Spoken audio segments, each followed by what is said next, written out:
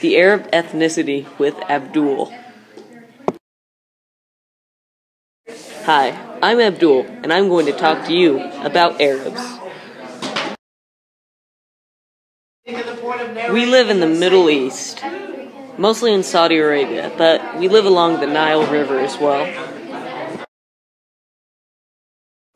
We are one of the largest ethnic groups, with about 275 million people.